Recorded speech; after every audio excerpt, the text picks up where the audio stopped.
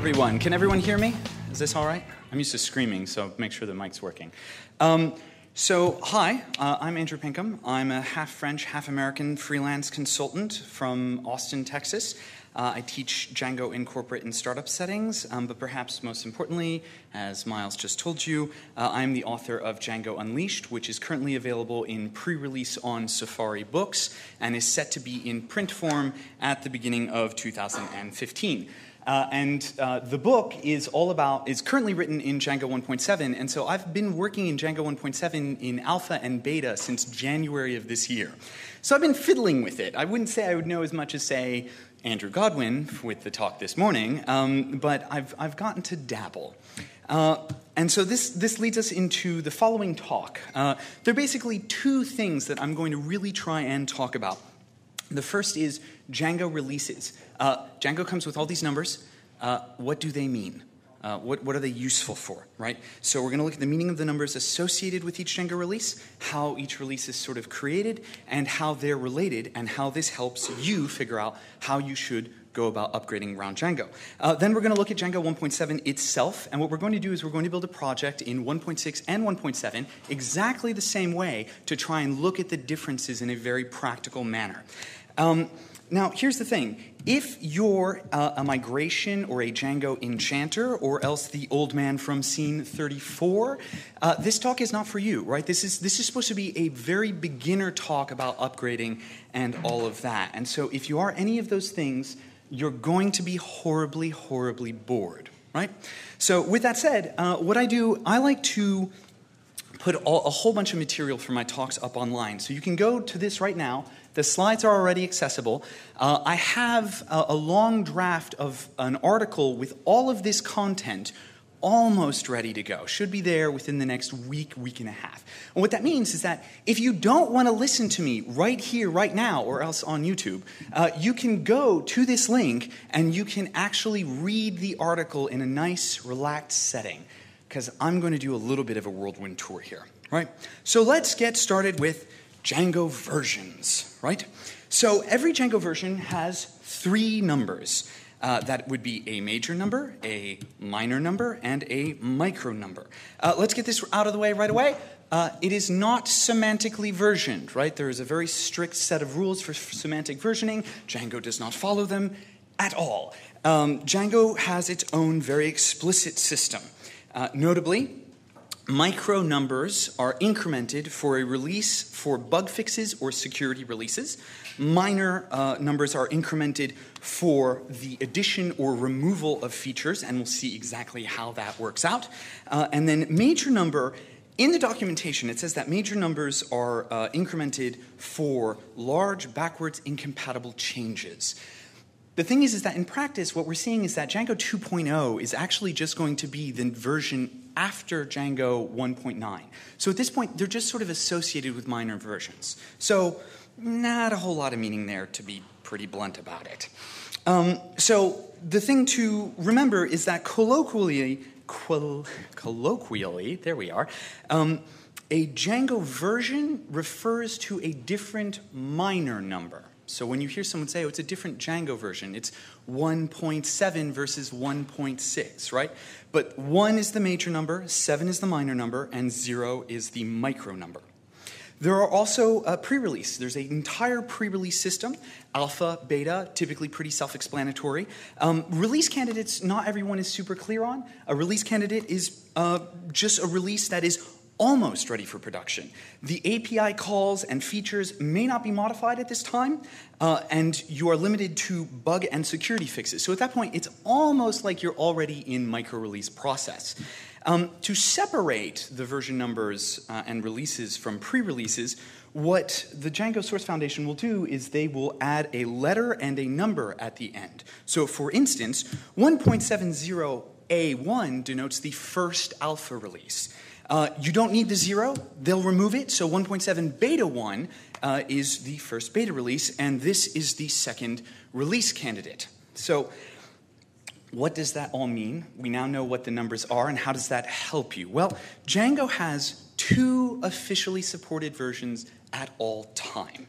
That means that there are 2 versions that you should be working with at the very least, right? That's what you want in production on your website.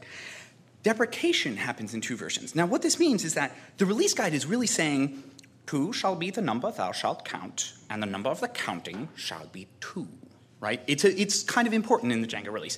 The deprecation specifically, anything that is deprecated in 1.3 will still be accessible, but with a warning in 1.4, but is totally removed in 1.5. So for 1.7, anything that was said to be deprecated in 1.5 still worked in 1.6, but is now gone, right? So it is worth paying attention to 2 versions back. The 2 versions that are running, so it was released yesterday. Nice to be able to change my slides at the last minute. Support prior to version 1.7 was 1.66 and 1.59. And you'll notice I'm not using the micro numbers. Those patches, you should always be on the latest patch. There is no reason not to upgrade to the latest patch. So 1.6.6, 1.5.9. But with the arrival of 1.7, we saw a bump in all of the available versions. So 1.7 brought the arrival of 1.6.7 and 1.5.9, except that 1.5 is no longer supported, right? You don't actually want to be running in 1.5 anymore. It's not going to get security releases. It's not going to get any releases. It's considered done. It's over. There's a catch, right? There are 2 versions, but there's also the long-term support. Django, the project, allows itself to tag certain releases and certain versions for long-term support. And what that means is that they will support it for some length of time. LTS for 1.4 is set to go to March of 2015. There is some back and forth over whether the support ends there or they continue to support it, so not really sure. But my recommendation would be you really want to be thinking about 1.7 or 1.6. But we'll come back to that in just a moment. Now that we understand what the versions are, what the version numbers mean, we can talk about the previous Django versions. This will help inform us about 1.7 and the upgrade process, right? So the obvious thing is that, well, we're talking about 1.7, and 1.6 is currently supported, so we want to know a little bit about those. But 1.5 is going to affect the deprecation process in 1.7, and so that's still important. And 1.4, of course, is actually supported because of LTS. So let's start with Django 1.4. Django 1.4 started off with time zone support, right? That was the big new thing. It saw a couple additions to the ORM, such as prefetch related, kind of a big deal, but also some really basic stuff like cookie-based session handling. That only came in 1.4. And auth security, passwords prior to this were stored all in SHA-1, and this was when we saw the public key derivation function 2 come in, as well as bcrypt. That's huge, right, for security. That's a major upgrade. And then, of course, functional browser testing and a new structure for your folder. And so 1.4 was pretty massive. It's also why it's for LTS. 1.4 is arguably, I'm not sure everyone would agree with me on this, but is arguably modern Django, right? It's sort of the beginning. Yeah, I'm getting a couple shakes. That's nice. Okay. Which is why, so this was March of 2012, and so in February of 2013, we had Django 1.5. Django 1.5 felt like a much smaller upgrade, right? So Python 2.5 was dropped, so you had to be in 2.6 or 2.7, and there was experimental support for Python 3. You could try it. It wasn't recommended. It was more like, hey, test this out. Give it a go. We saw the custom Django user, and the function-based views that had been deprecated in 1.3 were completely removed in favor of the generic class-based views, which currently exist, and which I'm actually a huge fan of, despite anything else. So it felt kind of small, but you really want to pay attention to that Python 3 support. That's actually a huge deal and was a lot of work. Now, the thing about 1.5 is that the upgrade was nonetheless still really tricky, and the reason is that there were mandatory settings in deployment, and they weren't always obvious, right? It wasn't always obvious when you went to deploy what was going on when it errored like crazy. It was because you needed use time zone, allowed host, you need to make sure you have a secret key, otherwise it went nuts.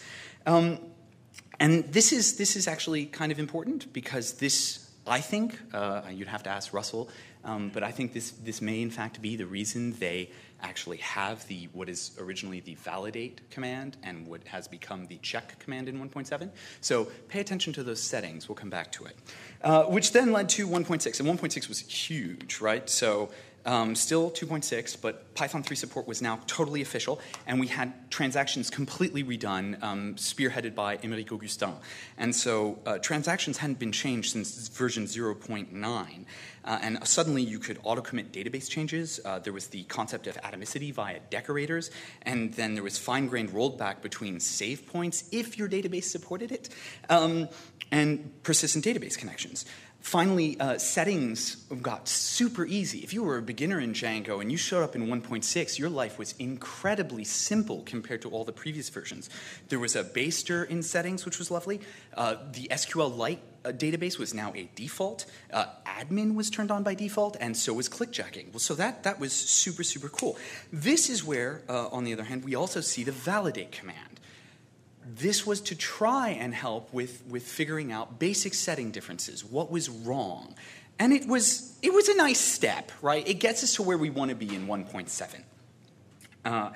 The only trick was that with the upgrade here, if you'd done funny things with transactions, you were in trouble. But the other thing is that we see the beginning of a trend where Django begins to remove a lot from the contributed library, right? This is where comments, markdown, and local flavor really get taken out. That leaves us with Django 1.7. For those who missed it, this was what Russell wrote on the Django weblog right before selling us T-shirts, which he's wearing today, by the way. If you can catch Russell, that is in fact the T-shirt he sold us all. So it's kind of a big deal. These are some of the features, right? And we're going to focus mainly on those top 3 because that's what we've got time for. And this was released, of course, yesterday. So this is going to be a world war tour. And I want to try and I've heard some people who are just a little bit afraid of the migrations. There's nothing to be afraid of. They're fantastic. You want these. Get excited. Now, I haven't put the Python version on here, and that's on purpose. Django 1.7 requires Python 2.7. It's going to be maybe the most difficult part of the new requirements for this version. So, of course, Python 3 is still supported, thank goodness. But if I could really get this to be the one thing you take away, Python 2.6 is no more. It has ceased to be. It's expired and gone to meet its maker, bereft of life. It rests in peace. This is an ex-Python. Don't use it. No, really, just I want you to take this as like word of God for me here, right? If I could get one thing, please, please, and really consider upgrading to Python 3. It's going to be really important pretty quickly. With that said, let's jump directly into building a project in Django 1.6 and Django 1.7. So we're going to build a project called Camelot. We are going to build an app called Roundtable. And we're going to build a night model. And what we're going to do to demonstrate the 3 key new features is that we are going to take our knights, we're going to create a really, really basic model, and then we're going to be betrayed by Lancelot. So we've been asked by King Arthur to build this up and to get the information out there. It's good publicity. So, again, these are the 3 things we're really going to focus on. And the rest is really, really cool. You should take a look, but this is what we're looking at right now. Now, the reason for that is because this is a total rabbit hole. There is so much here, and it's really, really cool. But this is what we're going to end up like if we spend too much time here. So this is a whirlwind. And I'm going to show a lot of code. The code is actually not what's important in the coming slides. I've put it there and in all its glorious details so you can download my slides, you can go through the article. The article actually has more code. So you can actually go through it more slowly. What's much more important is sort of the philosophy and the workflow that you're going to see me go along, right? So that's the focus. And the code, come back to it. But let's have a first pass at it. So let's start by creating a project. You guys have all done this. And so the first difference is that in Django 1.6, you had Django admin, and there is now a nice alias so that you can just do Django admin without the .py. The structure of the folder looks almost exactly the same. The only difference is that in settings, there is a session authentication middleware, which will invalidate existing settings in the event a user changes their password, which is super cool. And there is also, in the URLs, one small change. There is a line missing. It's admin.autodiscover. It's gone. Now, admin is still enabled by default, but this is major foreshadowing for the new app framework. So we'll come back to it. Now, at this point in our 1.6 framework, it's Django 1.6 project, we normally, the best practice would be to run syncdb right now, right? So just as a heads up, when you're doing this in 1.6, if you're following along, run syncdb now. I'll say it again.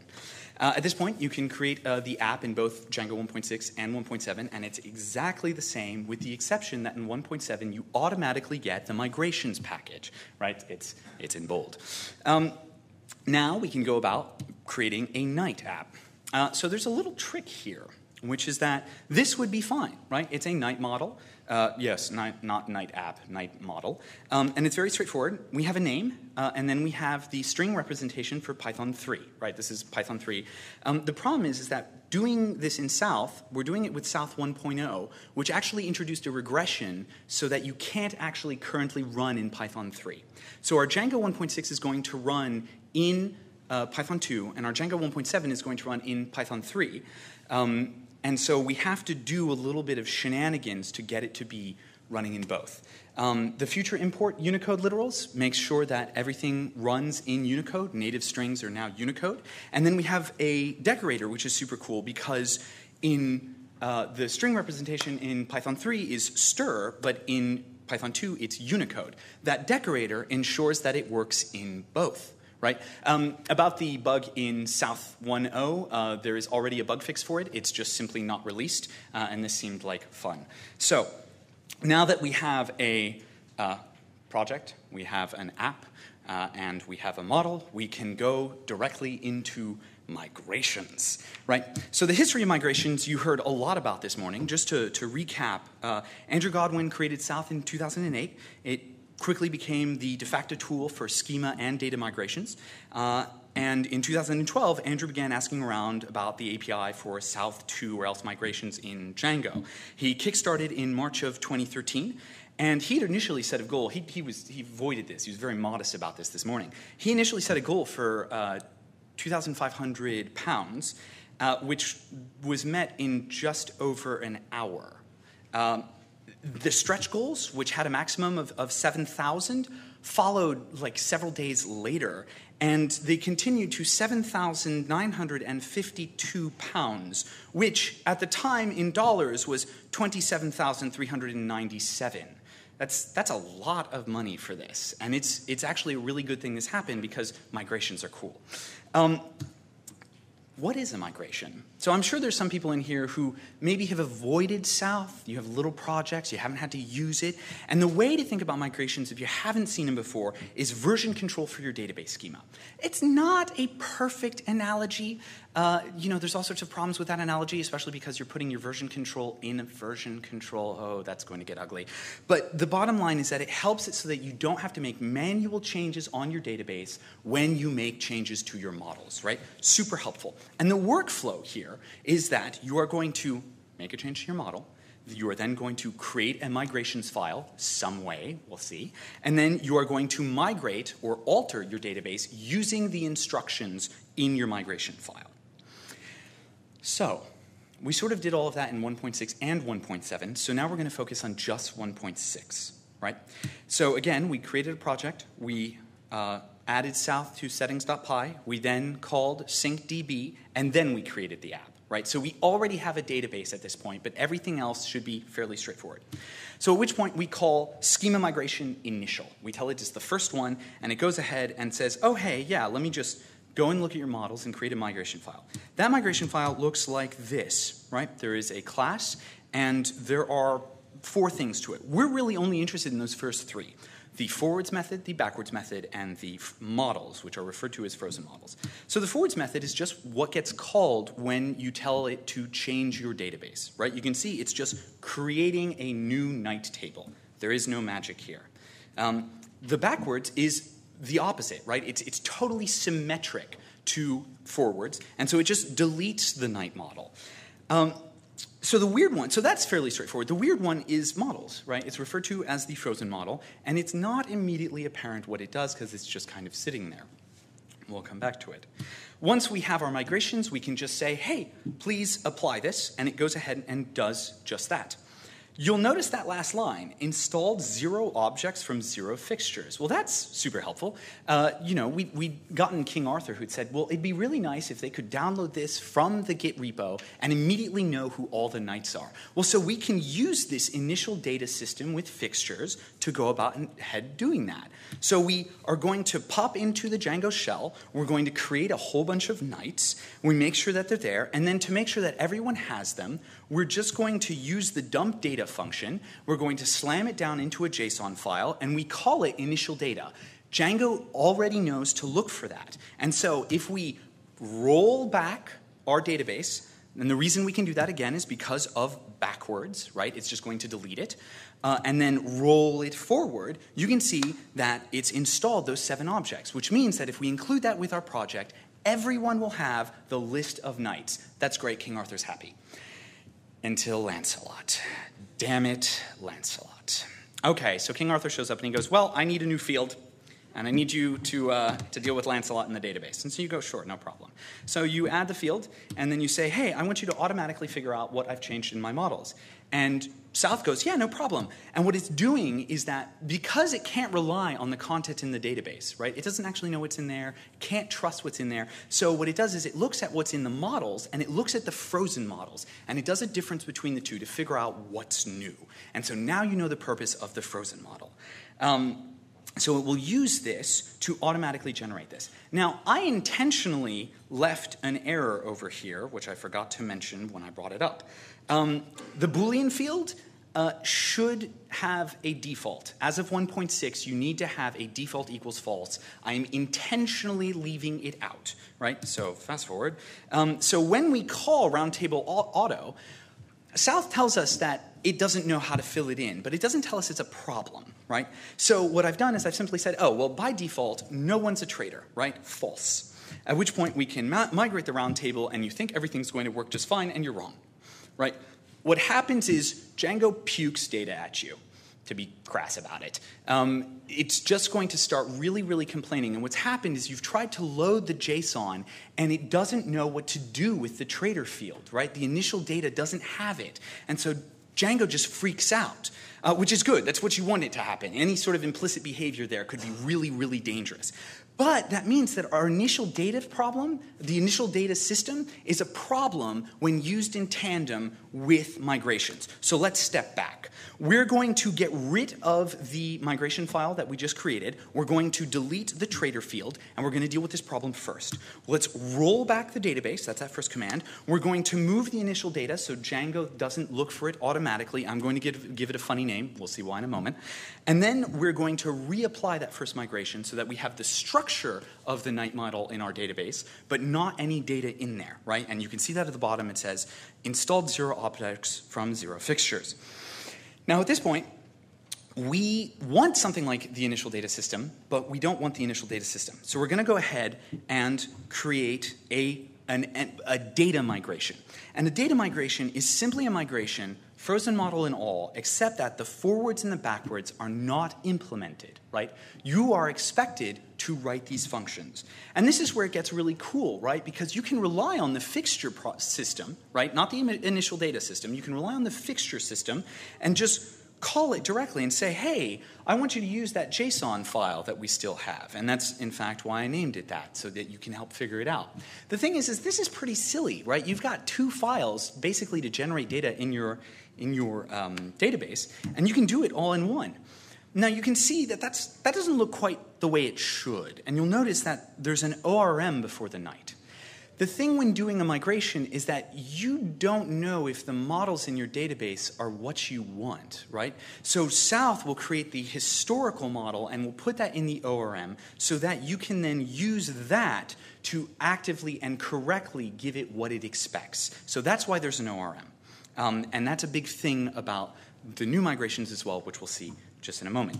So now we roll back the database again. We bring it all the way back up. We see our initial schema is now applied, and we see that our our initial data is also, the data generation process is also applied, and so we have everything that we want. Now, we also want to program our backwards because we're good developers and we want this to be symmetric, right?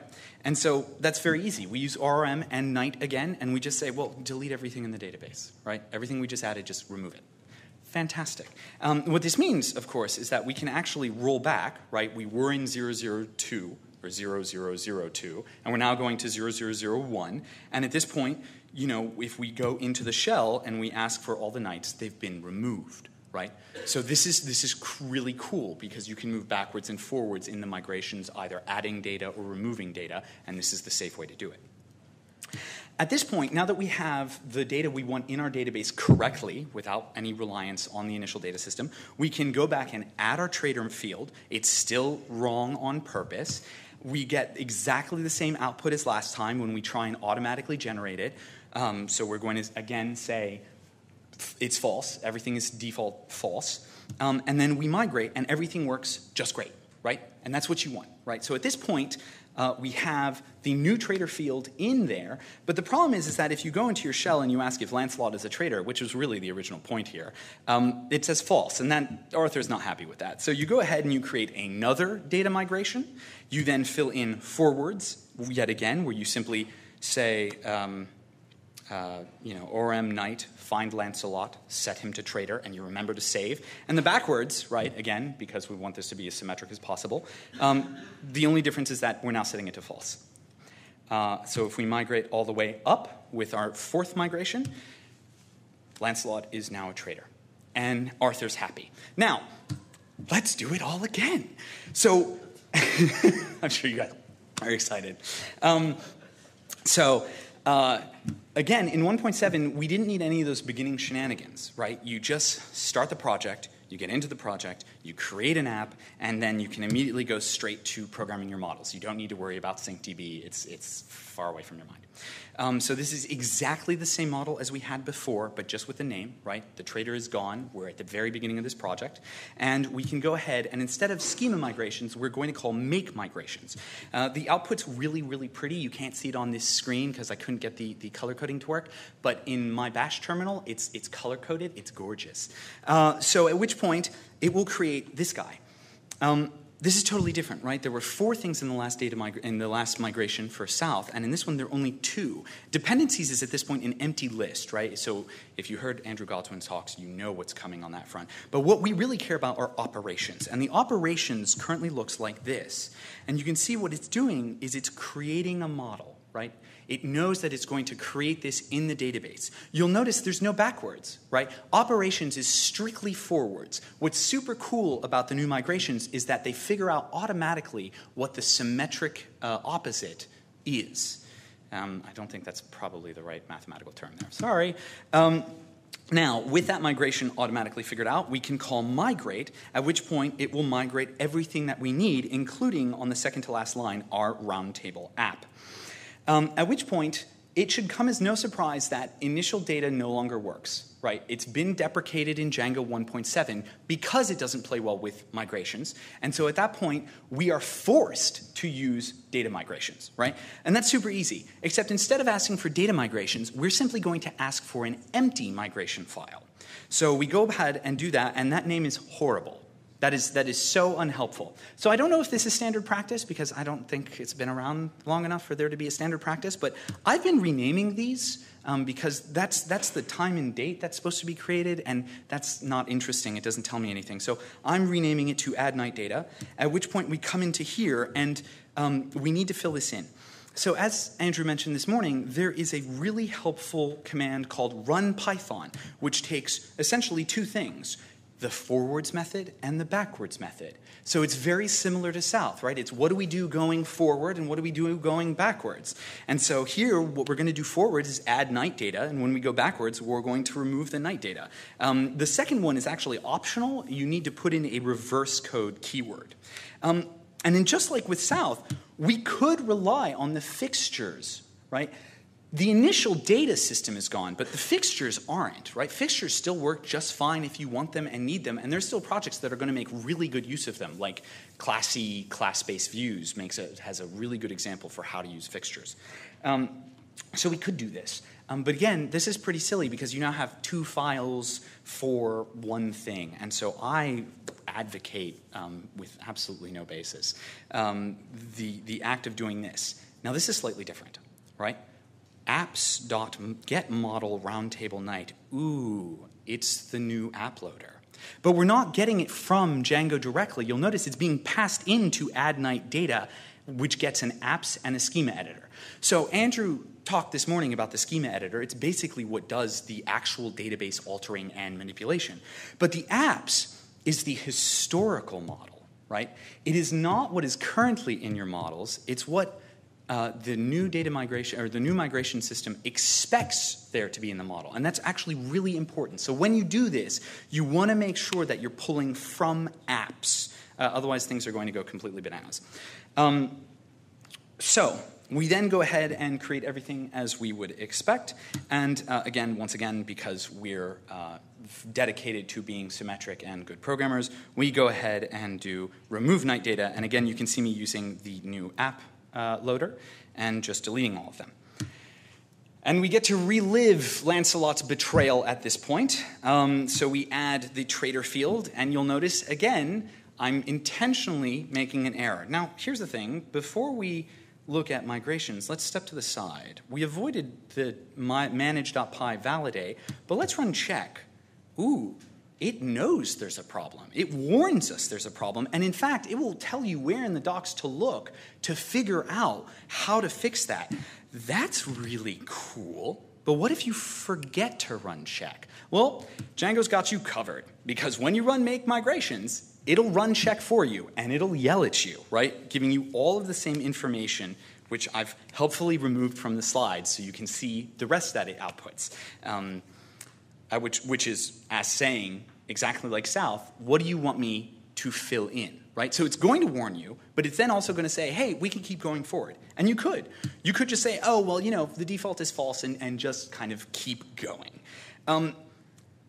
If you hadn't listened to check so far, it's going to keep yelling at you, right? When you migrate it, it's going to say, hey, you really, really, really don't want to be doing this. So the bottom line is that Django will let you shoot yourself in the foot. Don't, right? Don't shoot yourself in the foot. When Django check warns you that there's a problem, so do pay attention to the output of these commands, right? Don't just gloss over them, because they're now incredibly helpful, right? So, of course, we're going to pretend that we didn't have make migrations and then migrate. We're going to add the default false. We will then go and run make migrations. We will get a correct make migration, and we will then migrate that. And we end up with the same problem as before, where, yes, we now have a traitor field in our database, but Lancelot is still not labeled as a traitor. So we once again make an empty migration file instead of data migration, and we can rename it, I think, again, not clear on that, and we can then invoke run Python as the operator, and we will program set Lancelot status to go forwards and unset Lancelot status to go backwards. So the set Lancelot, that should read set Lancelot traitor and unset Lancelot traitor. So that's set Lancelot traitor. And again, we're using the new app loader, and we set it to true. And the unset is exactly the same thing with the app loader and all of that, except that we set it to false, at which point we can migrate this new data migration, at which point Lancelot is now a filthy, dirty traitor. Wow, okay, that was a lot of content real quick. Where am I going with this, right? What's the point? Let's review what we just saw, right? The 3 big features. So the first were migrations, right? This is the big thing. It's what to take away, and hopefully you're a little less frightened, right? It's there to help you. It's super easy. Ooh. And so you wanna like really take some time. Oh, do I not have an hour? 50. Oh, okay. Whoopsies. Okay, there we go. So the initial data system is deprecated, right? That should come as no surprise given our last example.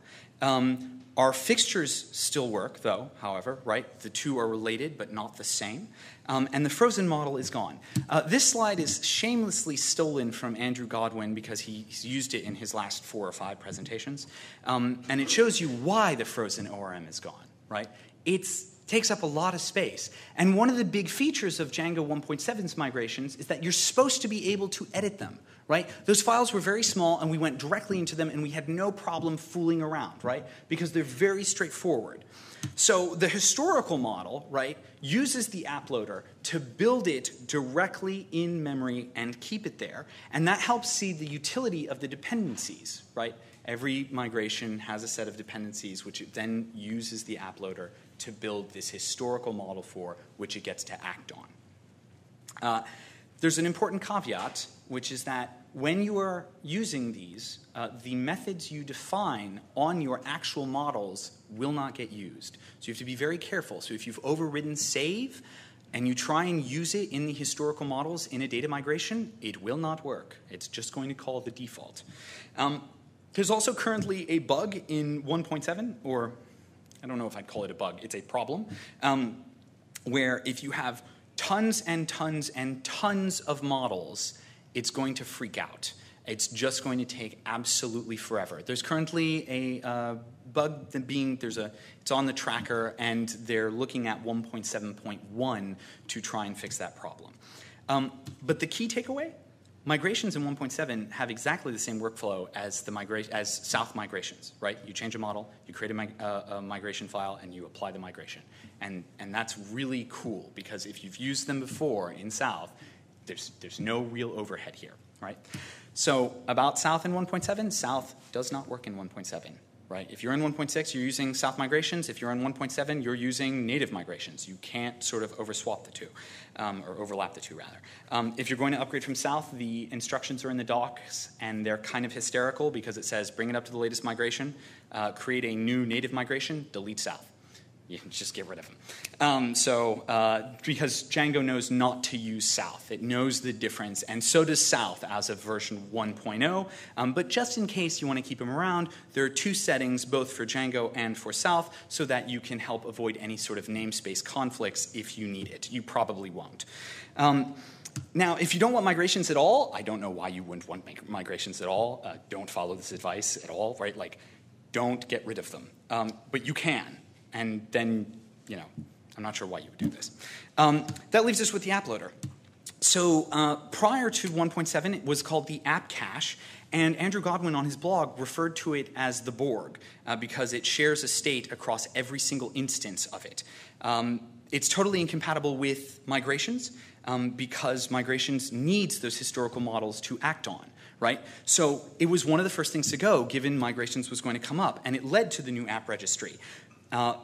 Basically, this has been coming since 2007. It's been worked on by a ton of people, but basically, I'm under the impression that migrations was what finally pushed it over the edge when in May of 2013, Andrew Godwin began to change it so that migrations would work. Émeric Augustin, in December of 2013, picked it up, took all of the work that had been done, reduced it to 7 items, and then focused on 3. It's on the Google developer mailing list. It's an incredibly good read. I really recommend it. Finally, there was the systems check. The system check, I really think, I have no basis for this, that it has to do with the 1.5 upgrade where we had problems with use TZ, allowed host, and secret key. This is going to seriously help anyone do any upgrade, avoid any kind of pitfall, all of that.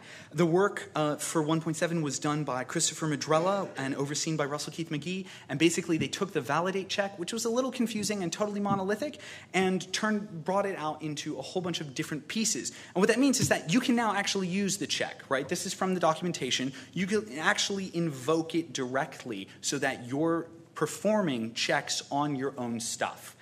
Please do. There are a couple other changes I just want to talk about. There's The query set you can now set as a manager, so you only have to define the query set rather than overloading both the query set and the manager. There's a new lookup system, and there's a prefetch object to help with prefetch related. There's a talk tomorrow at 10:30 a.m. in Ballroom 1 with Christopher Adams about learning to optimize Django with prefetch related. I think it's unfair to expect any sort of coverage about the new prefetch object, but it'll really help you get to the place where you might understand the object better. I really would like to tell you that preparing to upgrade involves nothing. I'd be lying. The upgrade process, however, is fairly straightforward, right? You look at your dependencies and you figure out what you need to upgrade. Well, if you're on 2.6, you don't want to be on 2.6 anymore. You want to go straight to 2.7. Third-party apps, are they still supported? Are they still working for you? Are they helpful? Are you on the latest version? Is there a version for the next one, right? You then take the release notes for the version you're upgrading to, and you just go through it. It's a tedious process, but it is the safest way to go about this because you hit everything, right? At which point, you run your test suite. If you don't have a test suite, please buy Harry Percival's book. It's a really good read. No, it's a fantastic read. And it will be super helpful. Please have a test suite. It will be so helpful. Now, again, this is a tedious process, but it's not the worst thing, right? Everyone says it's the worst thing, but please take the time to do it. And in fact, schedule it, right? One of the big things is that you really need to think about this. This is now, there is a release schedule. You should expect this to happen. Upgrade early, upgrade often. If you have a lot of little upgrades to do, it's way better than having to do 1.1 all the way to 1.7. You should not be running 1.1, right? At the very least, you should be at 1.4. And you can start upgrading at the release candidate. Right? Once the release candidate is out, they're saying, well, this is mostly good enough, and that way you can actually help the Django project by providing bug fixes if it isn't working for you. The final thing is that I think people look at this wrong, right? They say, oh, we have to schedule all this time to get upgraded. No, you have to invest 2 weeks, a month, to get hundreds of hours of really good work from hundreds of other developers. And people really need to start looking at it like that. It's a major investment, yes, but the return on it is enormous. And it's getting a little scary. So this is how long each version was the principal version, right?